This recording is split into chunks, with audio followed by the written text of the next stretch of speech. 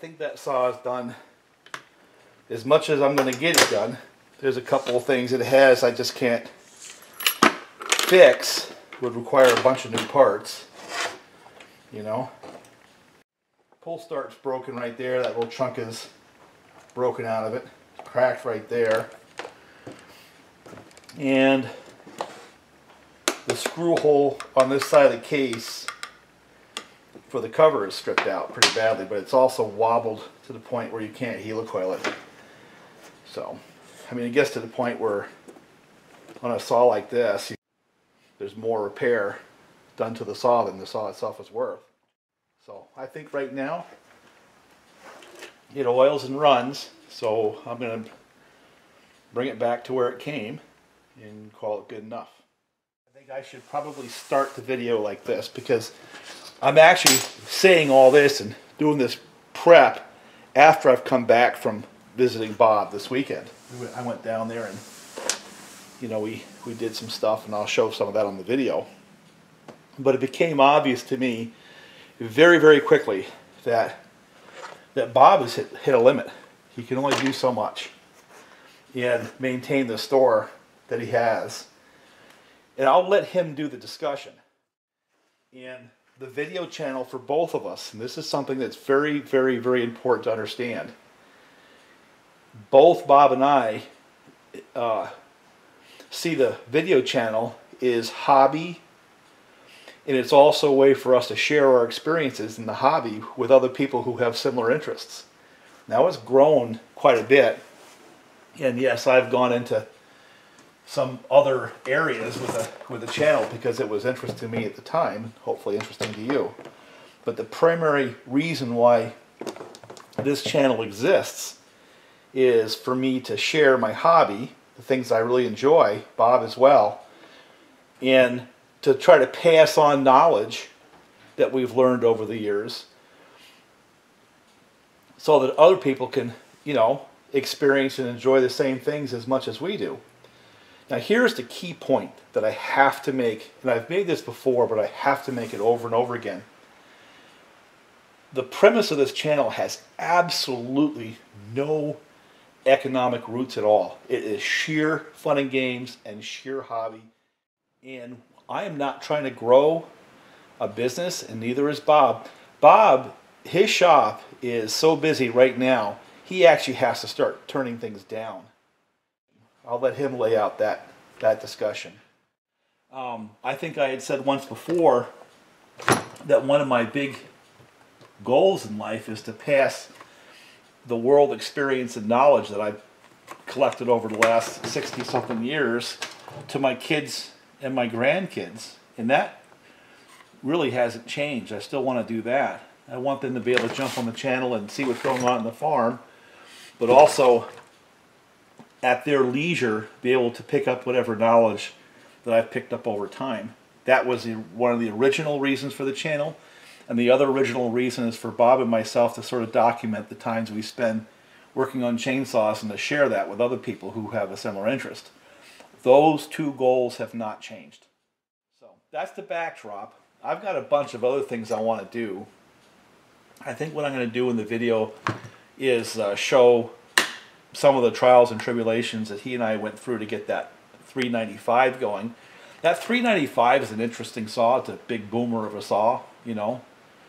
It's of an older design. It's closer in era to things like the 262 and like the 298, some of the older saws that we have. And as a teaser, I am going to get back to 372s. And I cannot take credit for this. This is something that one of my subs posted up a video, and I've seen elsewhere. But one of the approaches to increasing compression on the 372s is kind of like we had done with the big bores using a steel 52mm piston. Well, take that same concept and pick up a piston for a 268 is 50mm like a 372 top end is, but the distance from the pin to the crown is different. Let me see if I can't show that. This is a stock piston from one of the 372s. This was the 2-ring iteration. Here is the 371 single ring iteration, and these are the ones I've used when I try to build the old ones, because the single ring has a little bit less drag, but also the single ring piston's a little bit lighter. So what's this right here? A Meteor brand piston for a 268, which is a completely different saw. So why is that of interest? But if you put the wrist pin in there, you're going to see that the crown of the piston is just ever so slightly taller. And that the skirt relative to the wrist pin is ever so slightly shorter. So if you take this piston and possibly do just a little bit of a pop-up where you take away a little bit of the material from the crown, you're going to get both an increase in compression but also increased duration on the intake timing. Can you put that piston right in a stock 372 top end with a base gasket that has 40,000 swish? Probably not. Let's take a measurement and see. Most saws stock come with somewhere in the order of 40,000 squish, and the distance between the top of the crown on the 268 Meteor piston and the top of the crown on the OEM 371, 372 piston is 60. So that gives you at least a 20,000th interference, where this is going to smack right to the top of the cylinder if you put it right on a stock saw. Now, if I trim around the crown of that piston like I do with a pop-up on the lathe, and I take away, say, 40,000ths, now I basically have that piston projecting into the combustion chamber, and you have a pop-up without having to trim the base. So the beauty of this concept is it's a lot more likely that a person can successfully take away material from the crown of that piston and making a pop-up than it is for them to take away material from the base of the cylinder without messing up the cylinder. So from that perspective alone, this is an interesting concept. Thank you. I can't tell you what your screen name is because it's Ukrainian or Russian or something like that, where a guy did it and posted up a video. And I think that's a very legitimate approach to increasing the compression on a stock 372 cylinder.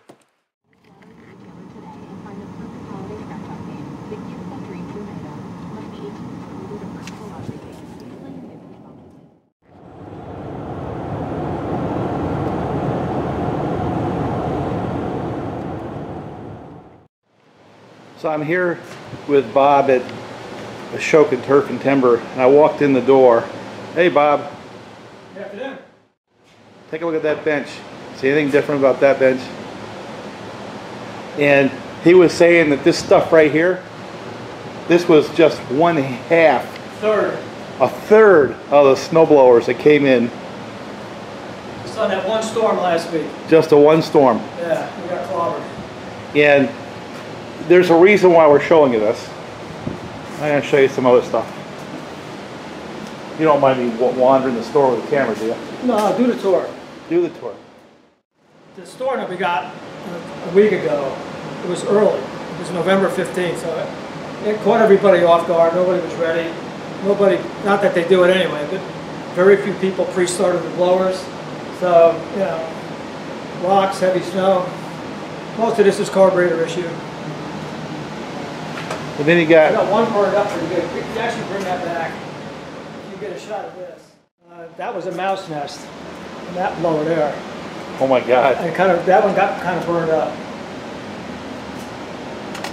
Well, people don't check things.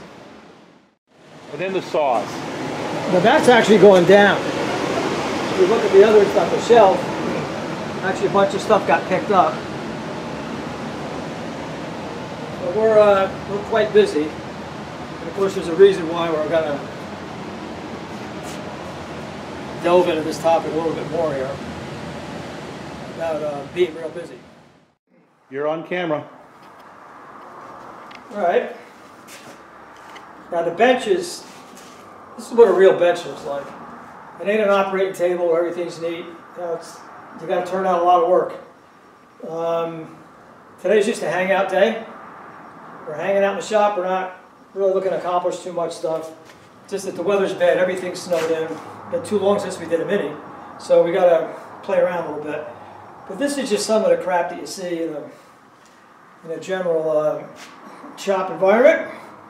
It's not all about modding and rebuilding and hot rod and saws. Sometimes it's just getting stuff that's beat up back together. So one little trick I want to show you. Actually, got to come around here. This is kind of mostly done already, but you know, a lot of times these bolts get stripped because they get loose.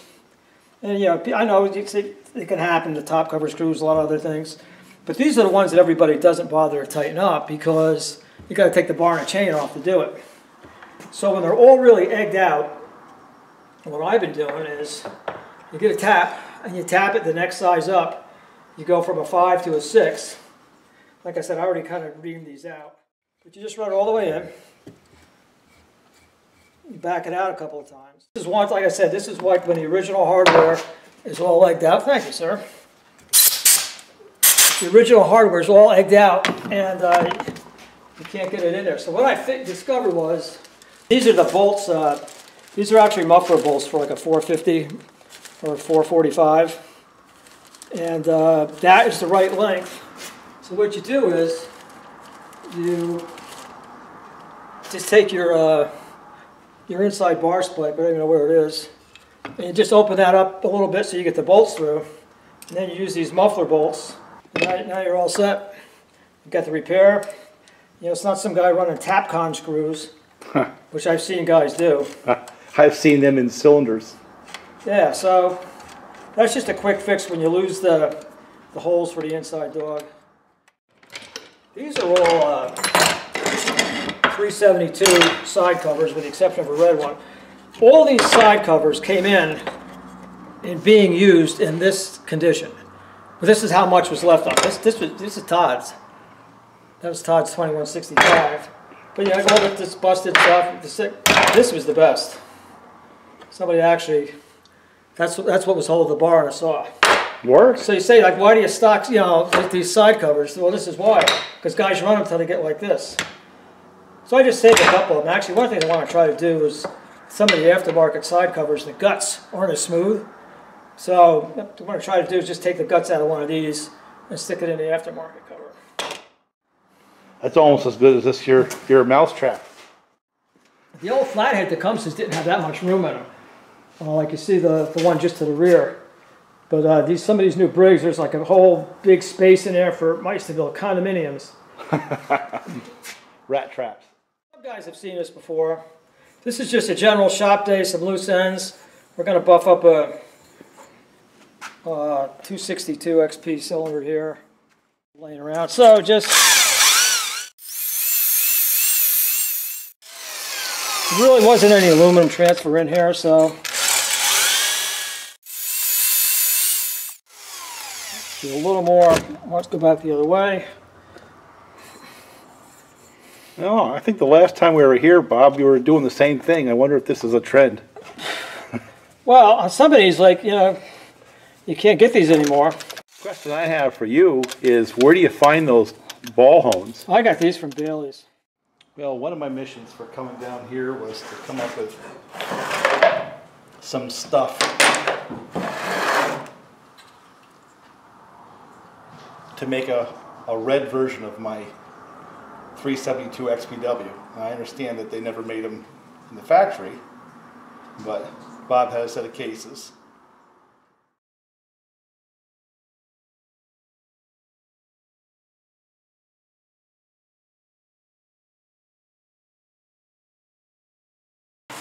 Like I said, coming down here, you can find stuff like that, you know. I've got a project here I want to see if I can move further along. It's a 395.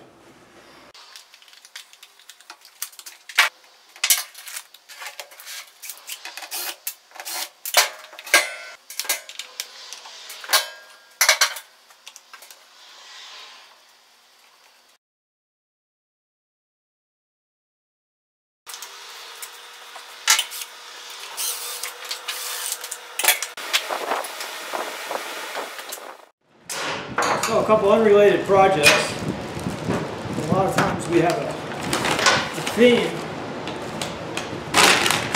Today's theme is just hanging out. That's exactly right. It's been a long time since we did a mini together. Yep. And weather and health shit and all kinds of other things. So just hang out in the shop and just do a little tinkering. Get caught up on a few things. And of course, one of the themes here, one theme is, I think it's what we've been saying, is back to the hobby. And you have to elaborate a little bit on that. And I think you did it in the video from the other day on Thanksgiving, which is that we have fun sharing this stuff with each other, and then the channel and some of the friends that we've made there. It's fun to share it as a hobby. Yeah. The problem with me is that you got the hobby and then you got work. And because I got the story here, I'm already doing kind of a balancing act, trying to keep that separate. But what was happening was, and this is why I got to apologize to guys who, say I'm not shipping parts or I don't respond to every email, but there was just, between the subscribers and the guys on the sites, there's so much incoming requests for things that I just don't have the time to do. You just look around here, the truth is this is a brick and mortar operation. It's really not an online operation. So trying to incorporate all those other kind of requests in the business and shipping parts, and there's just no time to do that. And you're getting all wrapped up in the project. Yeah, not really. I'm listening. Well, this is the latch. You got to knock this out because the top of the latch is still in there. This is the latch. That's what Yeah. So you got to drive that pin out, then get this bigger pin out, and then the trigger goes up this way. And this is the spring still in there.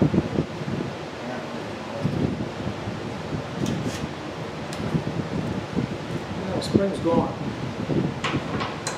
Spring. Of course, we have it in stock here at Turf and Timber. This came out pretty good. Yeah, that came out good. Then on the camera, show that on the camera. No, that's the thing. Anything that I don't think I see much, not enough light really, I guess, but you can see a little. Yeah, there you go. Just that quick little hone, clean that up nice. As you know, you can't get 262 cylinders anymore.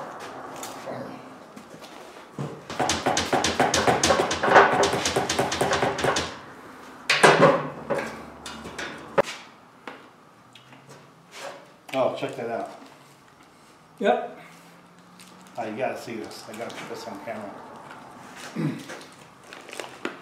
Look how it broke through the casing.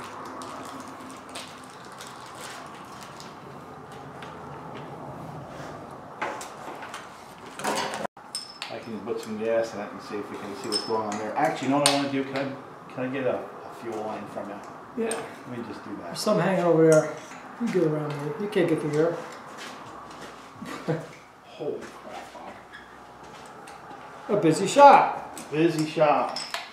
That snowstorm just blew everybody up. Not too many saws are easy to work on in these. Sadly, more and more parts are going the NLA route. Yeah. So what do you want to do this year? We got to kind of kick around where we're going to go with the channel too. You know? Well, one of the things that we've been wanting to do is come up with as many goofy configurations of 372s as you can. Cleaning things. Then we've been going back and forth like a freaking yo-yo. That's right. We're kind of tight quarters here because the place is just mobbed. You should have dumped it in a tray first to see how bad it was. Could have. You probably just look at the fuel filter and you get an idea. Now there's a kind of tip that you can pass along to people, you know. One of the first things we do This when is saws gold. come in is to dump the fuel. Okay, what's he trying to run it on? Now take a peek at the cylinder, see what it feels like.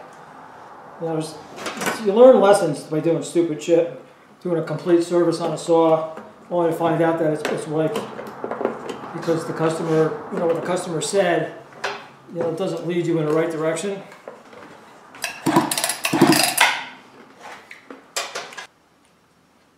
This looks a little swollen. Yeah. Here, I gotta put the camera on this. Gee, my saw won't run good. And what did Bob say? What was the first thing you do? This is what came rolling out of the fuel tank. That's garbage. One of the things that's kind of comical, and people do struggle, and I mean struggle, to maintain fresh fuel supplies. Yeah. And it's so common. Well, I just put fresh gas in there. You say, yeah, but what was already in there? Well, I don't know. I said, yeah, but you could have poured fresh gas in on, like salad dressing. Yeah, that was like salad dressing. Yeah.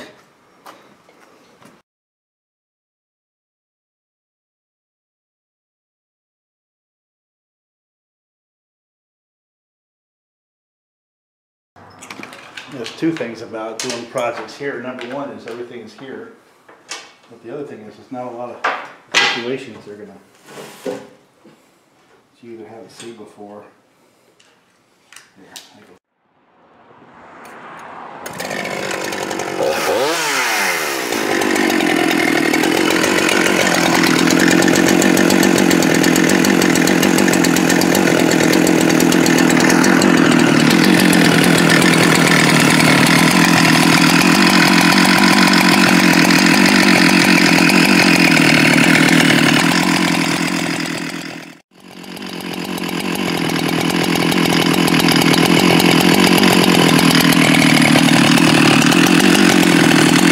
Well, I think we got that solved. What you got going over there is a camera worthy? Well, that was what I said before. I just stuck the guts of one of these busted side covers into the aftermarket casting. And yes, much smoother. Does it work? Yeah. That ratchety lack of smoothness is gone. So that's worth doing. I'm not saying all the aftermarket covers have that issue, but that one wasn't smooth. Now it is. So, I mean, this summer I went through my epiphany when they got my hip done. There's only so much I'm going to be able to do. So, but we have to talk to you guys a little bit and sort of set some boundaries to what we actually can accomplish and some of the things we can accomplish. And I did set a boundary up where I can't handle phone calls. I think what it is what you got to realize is everybody looks at their world from their one perspective. And what's happened with us is now you've got 6,000 of them, of which maybe 10% want to call and have a conversation, which I'm very, very flattered and very, very grateful for. I can't handle 600 phone calls, you know? So what I've done is I've tried to keep it to where I do my messaging both on the YouTube channel but also on things like OPE forum and forestry forum is where I do some of the communications. And again, I gotta be grateful for the people who are engaged in the channel and keep going. And I appreciate your patience and understanding there's only so much we can do to still live life. It would be a full-time job if we tried to, at this point, it would be a full-time job if we just managed the interaction with the channel. And my sentiments are similar. And the fact is, what you see here, this is a full-time job. Yeah. And the fact is, I'm already kind of walking a tightrope as it is, because as a saw hobbyist and enthusiast and sharing a hobby, you know, but I'm also a dealer. You know, so the thing is, I don't want that to kind of melt into each other, and that's what's kind of been happening. Yeah. And the whole thing, when we started this goofy thing with the channel, I didn't even want to do it at first, because every time I was pointing at the camera, oh, don't point that at me. But the funny thing is, that we've made a lot of good friends, and some good people there, but I don't think what everybody understands is between the channel and the saw sites, like OPE and forestry and arborist site, it just multiplies. It's too much. And that's why I got to apologize to guys that I've shipped parts to in the past, but just can't do that anymore because I don't have a couple hours a day to spare to process parts orders. Now, granted, I'm not set up for it. Any kind of real place that sells parts, you got a website with a shopping cart or a basket to drop stuff in. It's all automated, and with me, it's like you got to call me on the phone or write down the credit card number, and you key it in, and then you walk the packages over to the post office and you wait in line. And so I just, I don't want anybody to be offended, but between that and the emails and stuff, there's just too much of it. And this place is, as you can see, just one snowstorm. I mean, this place is rocking. Well, and this is a brick and mortar operation. It's not an online business, and you can't do both. So, and I feel bad too because some of the parts I got, I know that nobody else has, but you know what? It sounds real simple sometimes. You say, well, just get a couple parts and stick them in a box and throw them in the mail. Times that's 100. okay. That's okay if there was like one box. Yeah. But then there's days where I come in and you could literally spend an hour just responding, to the emails. Well, there's people coming in, so that's why that's kind of get shut down. If I don't respond to every question, especially if it's about a steal or sometimes it requires a really long response that I ain't got time to write. I don't want anybody to be offended, but there's just too much of it. And the truth is, some of the guys that call, I'll be honest with you, I'd rather talk to you guys than half the people that walk in the door anyway. But the fact is, you just can't do that. You got to take care of the local stuff first. Yeah, and I think the key point here is that, Bob, this is in the outside looking in. You can correct me if I'm wrong. You've got more than a full-time job just dealing with this counter. So anything that happens online means you have to step away from the counter, which is already full, and then do something else. So we're talking about just the physics of time. It's not desire or anything else. Like so the thing is, I want to keep, obviously we got the store here, and this is my full-time job. And the hobby, and that's kind of what today's theme was kind of like get back to the hobby. The hobby is the hobby, and I don't want the hobby to become work. Because I got plenty of work. So there's the work, and then there's the hobby, and I got to keep them separate. I'm not going to have any fun. So anyway, so just don't want anybody to be offended if we're not, responding. And, but like shipping parts, that's done. I'll still ship some saws, because it's just simple. You put a label on the box. But the rest of that, it's got to stop. So it has. That's why I've dropped the sponsorship on a couple sites. Just it's not looking to. You say, well, if you got that much, you can hire somebody. It's not that simple to do. No. And we don't really need more work. No. That's the we got a full plate just with what's going on. The steel dealer down the road that closed back in the summer. People are like, what's that do to you? The truth is, we haven't let it do anything to us. We're not taking in any extras. We don't want to mess around with stills. We got a few loops of chain that we sell. But we're kind of at cruising altitude right now. We don't really need to do more. That's it. Well, I appreciate that.